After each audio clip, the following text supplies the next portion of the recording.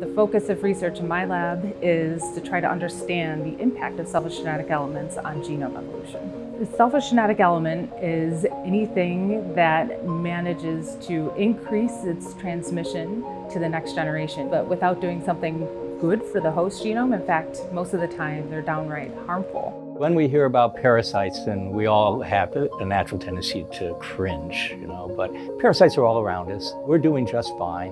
A lot of the important adaptations that organisms have are to control their parasites.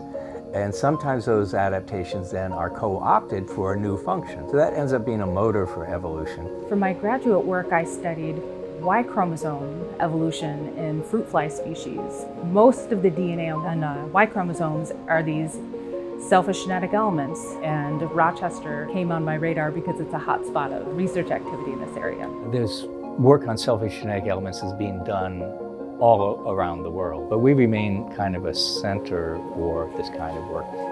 Transposable elements, meiotic drive chromosomes, repetitive DNA, selfish elements in speciation, the role of selfish elements in aging reproductive parasites, microorganisms that distort sex ratio. It's quite remarkable to have in one department so many people who are working on this important topic.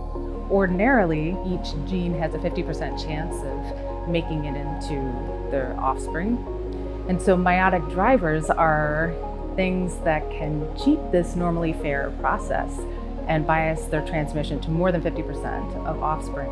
So in my lab, we're interested in the effects that selfish genetic elements have on the evolution of genomes. So as part of our research, we go and monitor the bluebird nests with people who maintain nest box trails. And then after the birds have fledged and left the nest, then we look at the parasites. Of course, you have the birds who have their parasitic flies. The flies have their parasitic wasps. The wasps have their parasitic bacteria. The bacteria have their parasitic viruses. That's a whole community of Russian nested dolls of parasitism. There are very practical applications that we can develop based on what we learn from natural selfish genetic elements. So for example, you can engineer something that you can deliver to mosquitoes that will make it so that they're resistant to the malaria parasite.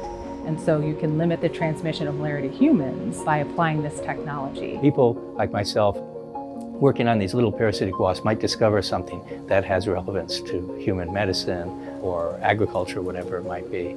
And that's one of the beauties of science is the applications can jump between fields in very unexpected ways.